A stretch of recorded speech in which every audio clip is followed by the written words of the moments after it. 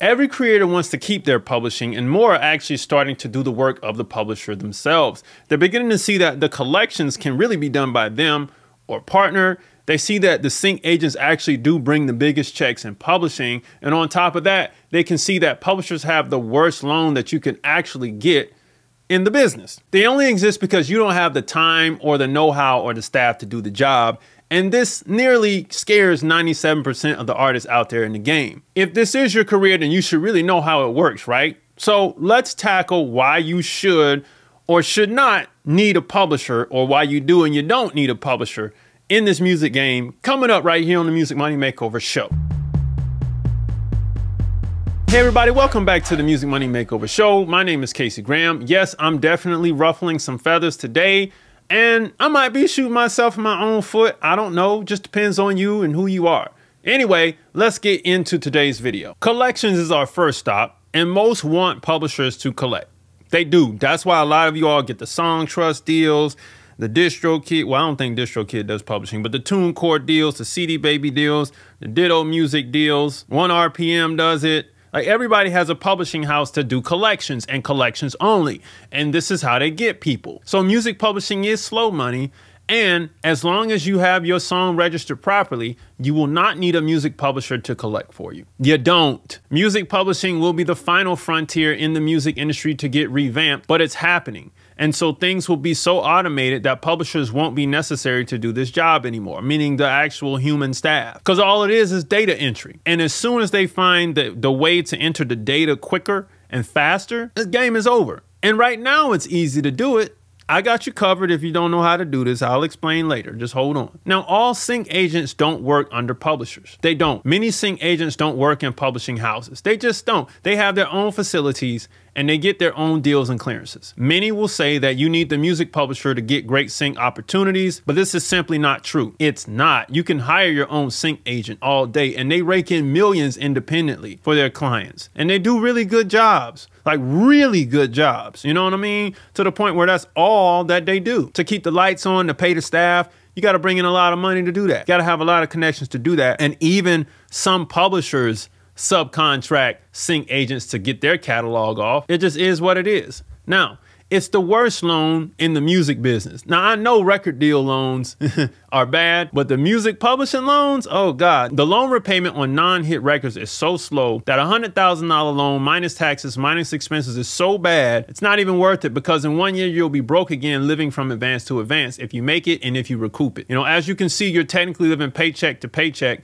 but you'll have a surprising gap between the next one after you run out of cash, because no hit records means no fast money. So you can try to say, oh man, I got more records coming in the pipeline, but hey, I did recoup the $100,000. Yeah, but you know, I don't know if we're willing to bet another $100,000 on you. So we might do 75 for you or whatnot, and it ain't enough. If you're not a hit writer, you might got 3 chances at it. You might have 3 chances at it. So maybe most only get 1 chance to get an advanced loan. And then we're not even talking about going into suspension and all this type of stuff in the deals. So what do publishers do? At this point in time, they collect your royalties and make sure your registrations are done properly, since you don't know how to do them, but I can show you how to do it coming up. All right. If they are full service, they work to get you sync placements, and they also look for other licensing opportunities outside of television. Lastly, if they are big, they have a network of songwriters that you can work with to boost your creativity and catalog.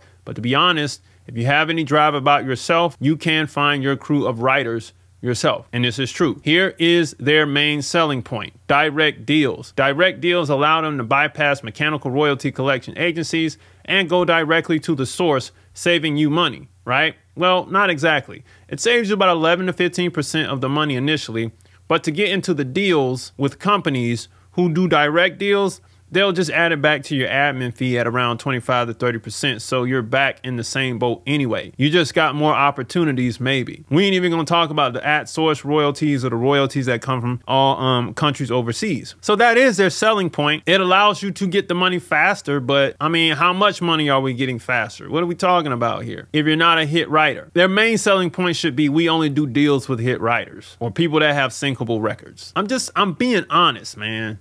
I'm being honest. Now, the creator connection kills the publishers. If you're great at networking, then once you get going in this biz, you don't need the publisher to make your connections. Creators seek out other creators.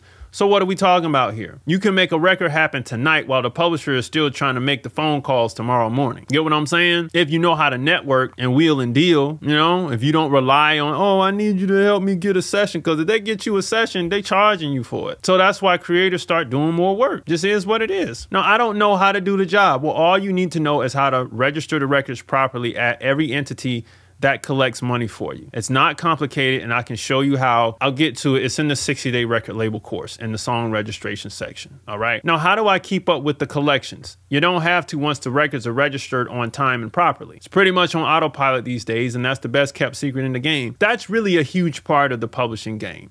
Letting the money roll in, and then let me divvy it up. Let me take my cut. Let me give you yours.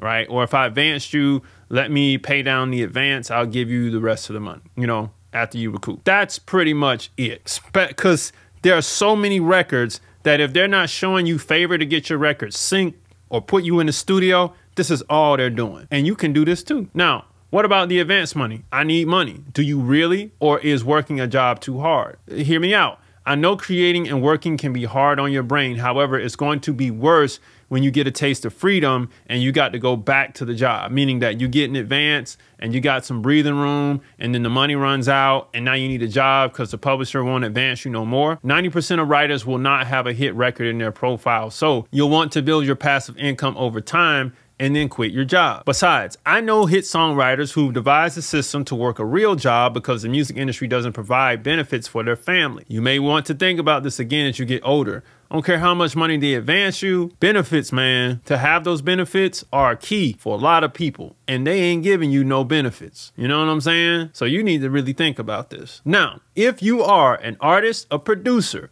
a singer, songwriter, or a new music exec who wants to build your record or your publishing company in 60 days or less without searching all over the internet for the how-tos, then I built this just for you. It's called the 60-day record label course. And what we're going to do is we're going to build a strong, robust company foundation for you to operate all this stuff that we talked about today on. So you can do this stuff for yourself. Okay. On top of that, you're going to learn how to play the game via contract. And then on top of that, here's where it kicks in. You're going to learn how to collect your international and domestic record and publishing royalties all in one spot, which is your company that we're going to build inside this course together. I'm going to show you how to do that. And if you trip and fall through this course, you can always book a call that will help you back up and help you hobble across the finish line. But it's pretty foolproof, so you shouldn't be falling anytime soon. All right. That's the key. International and domestic royalties. I'll show you how to get them in this course right here. All right, you can jump in right down below. But if this is your first time watching the channel, grab the free stuff below, 10 major steps to increase your record label's profits. A free split sheet is included with the download.